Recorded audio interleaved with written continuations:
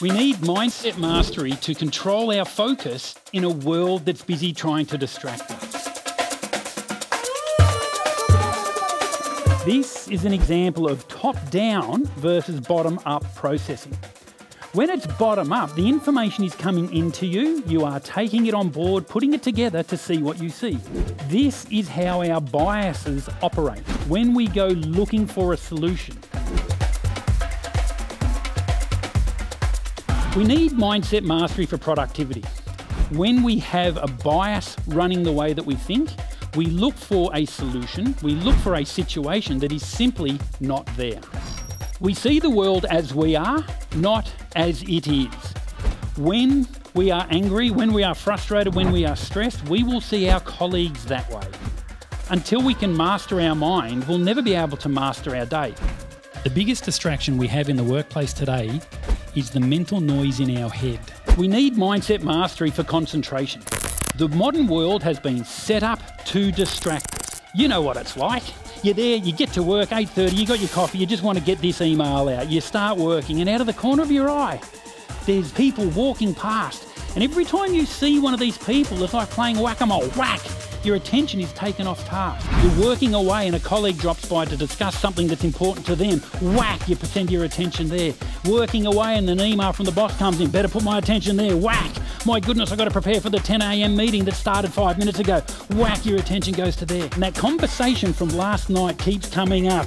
Whack! The troubles the kids are having at school. Whack! Why did I have that piece of cake for morning tea? Why did you eat that? Why did you do that? You're no good. You're useless. You'll never lose that weight, you fatty boombar. Whack! Whack! Whack! And all you're trying to do is get an email out. I saw Darren last year in a conference. He was superb. Darren is very, very funny. Everyone I spoke to afterwards said, yep, that's one of the best presentations we've heard. The culture of on-demand entertainment has killed our ability to focus. Why is it that we can focus for 5 episodes straight on Saturday night on the one show, yet for 5 minutes at work Monday morning we just can't do it? When we outsource our attention to something outside of us, like Netflix, we kill our ability to have it in-house.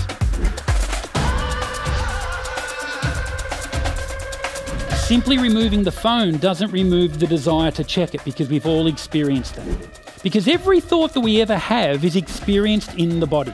It's easy to spot the big ones: pride, love, anger, fear, excitement. But they're there for every other emotion as well. They have to be. If they weren't there, how would the body know what to do in any given situation?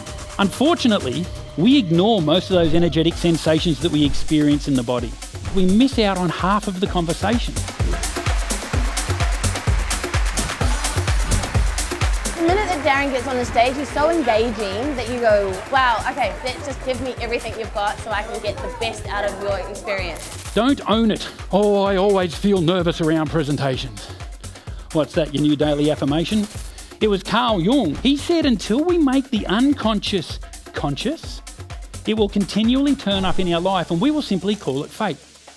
When we simply experience these energetic sensations, we are enabling the unconscious to become conscious.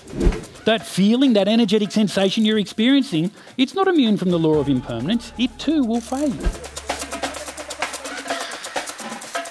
When we can master our mindset, we're able to turn up as the best version of ourselves.